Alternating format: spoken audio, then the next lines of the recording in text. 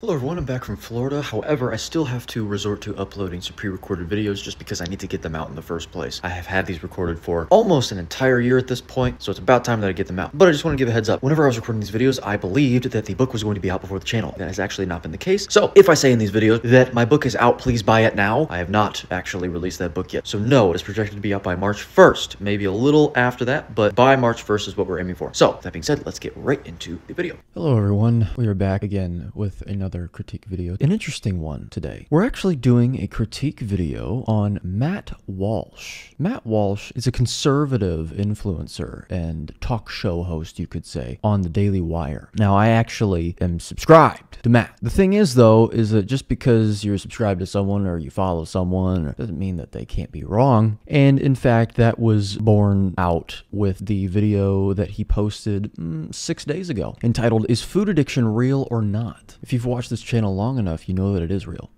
It's very real, but I can't get into too much detail right now because we're going to get into it in the meat and potatoes of the video. So let's go ahead and waste no time. Of course, there's an ad right in the beginning, so I'll cut that out. But anyway, let's get going. As you guys should know by now, no supplements need to be taken on a carnivore diet, as you can derive everything you need from such a diet. However, this does not mean that there aren't certain nutraceuticals that can be taken to further ameliorate inflammation and subsequently any illness, disorder, and/or disease someone may be plagued with. One of the best products on the market, if not the best product, in doing such a thing is the flagship product to a company known as Cerule, known as Stem Enhance Ultra, which effectuates the release of one's own inherent stem cells from their bone marrow. When this occurs, this results in what may be perceived by some to be the epitome of regeneration. Now, I cannot under any circumstances claim any cause and effect relationships from this product in any hard health outcome. However, one may speculate what they wish with this information. If you want to know more about this product or are interested in buying this product, as well as many others from the Cerule company, refer to the link on the screen now or the description below. The New York Post this week reports some major breaking news. You are basically a crackhead, and so am I, it would seem. It turns out that if you really enjoy eating potato chips, and if you struggle to stick to the serving size on the nutrition label, then you are an addict. In many cases, that is the case, because potato chips and most of the things that come in a package are laden with seed oils and carbohydrates. Seed oils actually react with the cannabinoid receptors of the brain to either increase or decrease appetite depending on who you are as a person. Carbohydrates are the absolute addictive substance that we're talking about. Carbohydrates are 7 to 8 times more addictive than cocaine, or rather more dopaminergic than cocaine. Those aren't synonymous, so I have to be careful with that. So anyway, yes, you're most likely addicted to some level or another. You might as well be shooting up heroin, according to... That is a straw man. The dopaminergic effects of foods like potato chips and Oreos, let's say, are just as comparable as the dopaminergic effects of cocaine and possibly heroin. I'm saying possibly because I don't really know about heroin. The New York Post reports the news with this headline, quote, "Ice cream and potato chips are just as addictive as cocaine or heroin." No, in fact, they're more dopaminergic than cocaine and potentially heroin. The headline also has it wrong to be sensational, not necessarily as addictive. That depends on who you are as a person. That's according to research. Research says that. Yeah, research isn't research usually. It's vapid research, like I just said. They do not establish cause and effect because it cannot establish cause and effect in human beings. In order to establish a cause and effect relationship between a hard health outcome as that relates to some dietary or lifestyle intervention in human beings over any given period of time, you have to take 2 genetically identical twins, phenotypically and genotypically identical, separate them at birth, put them into 2 metabolic ward lock-in rooms, watch them over their entire lives, observe them over their entire lives if you're trying to infer lifelong health outcomes, 40 years for 40-year-long health outcomes, etc., and control for every single variable, including the time they wake up, the time they go to bed, their stress levels, their hormone levels, what shoe they put on first in the morning. It's expensive, it's implausible, it's not practical at all. Also, not to mention the fact that it's unethical. It wouldn't get past an ethics committee. More than 1 in 10 people are hooked. A new analysis of 200... Yeah, more than 1 in 10... I mean, that's setting the bar pretty low. I mean, that's like saying George Washington was president over 10 years ago. Biscuits, soft drinks, sugary cereals have previously been linked to cognitive decline. Linked is typically a cause and effect term, so no, they have not been linked to. They've been purported to be linked to those diseases and those deleterious presentations and etiologies. Quote, "The combination of refined carbohydrates and fats often found in UPFs seems to have a supra-additive effect on brain reward systems. Yes. Did you ever think about the fact that they do that on purpose to increase sales, Matt? Either macronutrient alone, which may increase the addictive potential of these foods. Gerhard and the study's authors wrote in their new findings, published in the BMJ. Yes, it is far easier to eat excessive amounts of saturated fat if you combine them with carbohydrates because of the hormonal responses that are effectuated within the body as a result of that consumption and introduction into the body, as well as the preceding effects on your brain chemistry. So, Then told that scientists want a cigarette-style warning label on processed food, cautioning the poor, addicted, helpless consumer that the ice cream he's buying is unhealthy and won't help him achieve his weight loss goals. This is, of course, why our streets are riddled with homeless bums whose lives have been destroyed because of their junk food addiction. Matt, our streets aren't riddled with those people. Our hospitals are. Our clinics are. Our doctors' offices are. Did you ever think about the fact that the reason that we don't see them on the streets is because this type of stuff is legal for human purchase and consumption, and therefore is cheaper?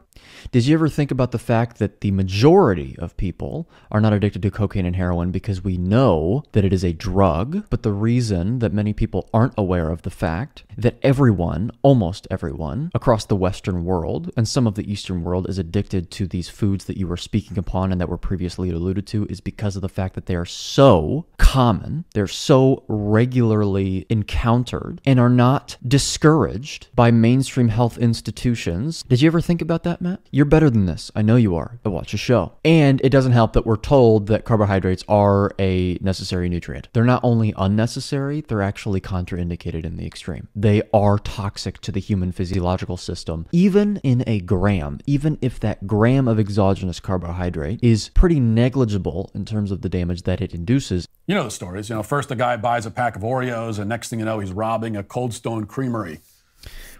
This is a reach, and I feel like he knows this. This is an extreme reach. I just explained it. Oreos are not illegal, and they're also cheap, and the toxic effects of carbohydrates are far more pernicious and insidious than the toxic physiological effects of cocaine and heroin are. Stealing the ice cream, not the cash. This person, in his inappropriate analogy, his fallacious analogy here, wouldn't rob a store for ice cream is because the next day when it opens, he can buy it for $2. Food withdrawal can be so severe. Carbohydrate withdrawal is a thing. It's called the keto flu. Have you ever heard of it? What we colloquially think of when people say food withdrawal should be carbohydrate withdrawal, because that's the drug concerned, Matt. The drug. That is not a metaphor. That is not hyperbole. I mean that literally. I would suggest to you that you stay off this topic because you clearly, patently, demonstrably do not understand what you're talking about. You do not understand what equivalent parallels to draw here when it comes to this issue. You don't. Made up addictions that these days, but none of them are as absurd as food addiction. Wow. So all of the other fake, pseudo, faux addictions that he's referring to, which actually are faux, pseudo addictions, are somehow more absurd than an actual addiction, which is carbohydrate addiction. Shame on you, Matt. And I looked at the comments on here, and we can scroll through some of them here. Listen, I'm conservative. I'm as screw the snowflake crap as any of us. Food addiction is real. It may not be a physical addiction like cigarettes or alcohol. Actually, in many cases, it is. But it is absolutely more complicated than have some willpower. That being said, it truly does require putting your balls to the wall and not backing down to overcome it, just like any addiction. Basically exactly what I'm saying. It's really important to convey the fact that sugar itself is an addiction. It is a drug. It is a drug in the absolute literal sense. I wrote about this in my book, Contraindicated, actually. Please buy that now. The link is in the description below. I talk about it extensively. There's an entire section where sugar is a drug. It follows the addiction model to a T. When you consume it, it spikes your dopamine 7 to 8 times more than cocaine does. I've already alluded to that multiple times, repeatedly. But on top of that, then it gives you this spike of energy. You feel this rush and you're ready to go. And then it's preceded very quickly by a precipitous decrease and decline in energy, which results in dizziness. It results in extreme appetite for more. It results in sometimes cold sweats and shaking, depending on how addicted you are to the substance. And then you have to eat more, which is the entire reason why we're told to eat 3 meals a day with snacks in between. To keep your blood sugar steady. Yeah, because in order to keep them steady, if you're eating an exorbitant level, an excessive level of carbohydrates, excessive meaning anything more than 0, in the majority of people, you have to actually steady them by eating more, okay? Because it results in a crash, spike and dip phenomenon. It also leads to early death. It damages the body physiologically. Do I need to give the talk, Matt? Should I give the talk to you? Let's go ahead and do that. Let's go ahead and do that. Exogenous carbohydrates destroy lipid rafts, tear cell membranes to pieces, bind to DNA, and promote carcinogenesis by causing mutations to it, and in a high enough concentration, but still relatively low, kill cells outright. If you didn't know that, well, now you do. I'm just going to tell you right now, food addiction is not a thing. Yes, it is. We've covered it. Shameful, shameful. And luckily, your comments on this post exemplify that and reciprocate my message to you. How do they know that food is addictive? I mean, how do they distinguish someone who eats food ubiquitously isn't addictive? There are things that other people, again, colloquially deem as food, which isn't food, okay? Sugar. Sugar is a drug. It should be utilized as such and conceptualized as such. Well, there seem to be 2 reasons typically given. And the first is the bit about reward systems in the brain. An article in Yes, Matt. There you go. People with food addiction get their fix by eating a particular food until their brain has received all the dopamine it was missing. There you go. That's correct. There's more to why sugar is addictive, though. It's not simply a dopaminergic response that makes it addictive. I just explained why. Your brain is supposed to have a positive chemical response to food. Yes, but sugar, carbohydrates, induce a dopaminergic response greater than actual indicated foods for human physiology. 7 to 8 times more than cocaine. Simply having a dopaminergic response that's quite high relatively to other things that stimulate a dopamine response in the brain is not what makes it bad or contraindicated. If it already is damaging to human physiology in many other ways that I've already explained and elucidated, though, the fact that it is dopaminergic to that degree makes it worse. Junk food has lots of fat and sugar, which are things that your body needs and craves. No, false. Your body does not require exogenous carbohydrates. It requires exogenous fat of the indicated appropriate kind for physiology, that being saturated fat, straight hydrocarbon chains, the stuff solid at room temperature, butter, tallow, lard, suet, ghee, all of that. So false, it does not require sugar. Your body creates all of the sugar it needs endogenously via a process called gluconeogenesis in the liver, typically from the glycerol backbones of odd-chain fatty acids, and also 50% of the amino acids that exist are gluconeogenic when necessary to be oxidized for that purpose. They're all processed or ultra-processed, apparently. Ultra-processed. Actually, don't say apparently, like that's not different from processed. Every single food on the face of the planet is processed if it's in a package like ground beef. Every single food is processed. Every single one. It has to be. What we're talking about is ultra-processed, but also fruit that isn't ultra-processed is also addictive. Okay, we don't need 300 studies into it. Why do people like to eat potato chips? I can't understand it. You're right, we don't need those because we've already done the very basic ones that establish why people are addicted to carbohydrates. We know the biochemistry. Moving on. Why do people eat chocolate chip cookies? Covered that. Why do people like to eat cake? Covered that. Because it tastes good. That's why they eat it. That's it. That's the only reason. Sure. The reason why people say it tastes good is because of the dopaminergic responses that one has induced as a result of the consumption of that food. But we've already covered that sugar is more dopaminergic than other actual indicated foods for human physiology like meat and saturated fat, which makes this incomparable. This is the essential reason why people do every bad or unhealthy thing that people do. They do it because it gives them pleasure. They do it because of the brain's reward. This is reductionism. This is absolute reductionism, because what you've done now is you've manipulated the argument and reduced it to such a degree that you have to, whenever you hear it, agree with it because it is just an absolute fact. What he just said was an absolute fact because he reduced the argument to such a vague conviction. That's what you've done, Matt. If you've watched my videos long enough, or if you've read my book, you'll know how important it is to ground electrically to the earth. However, I am of course aware of the fact that this is impractical for many people, whether it be due to work or some other interfering lifestyle factor. But there is good news, however, which is that there is a particular machine that makes water infused with hydrogen ions that, when drunk, recreate the exact same effects of grounding without the need to actually be physically grounded to the earth. This makes it much easier to reap the same benefits of grounding if one has no access to the physical earth or a grounding mat throughout the day. If you want to learn more about this machine, like where to buy it and how it works, refer to the links in the description below. That is the fundamental carnal motivation that lies behind literally all bad self-destructive behaviors. See, once again, the intellectual move to make things very vague and reduce them to something very vague so that people have to agree ubiquitously with your opinion, or they're more compelled to. It's manipulation tactics. If this is a reason to call junk food an addiction, then all bad... That's not the reason. Once again, with your manipulated reductionism to make a posit or an argument that is also a straw man as a result of your reductionism and your intellectual manipulation to effectuate people's ubiquitous agreement with your opinion. With your logic, cocaine shouldn't be an addiction either, or an addictive substance. With your logic, heroin addiction shouldn't be an addiction either, Matt. Why do you think heroin and cocaine are addictive? What makes them addictive, Matt? Bag of Doritos, to procrastinating on a school assignment, to calling in... That is not the same. In fact, if you want to get into some psychology, Matt, procrastination isn't simply indolence or laziness. It's actually, in many cases, in almost all cases, a fight or flight or fear response.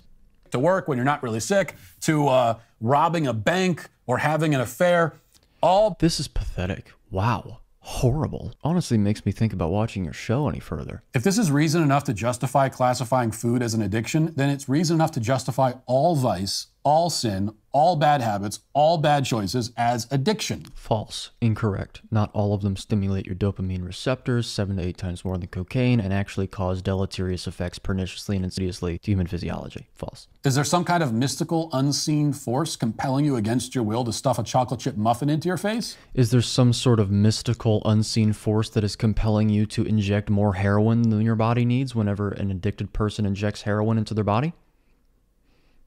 Once again, I iterate my question. What makes heroin and cocaine addictive? What makes cocaine and heroin addictions, Matt? Because your entire logic here would discount heroin and cocaine as being addictive substances because people just need to control themselves. I don't understand what your logic here is. Well, I understand it. It's just wrong.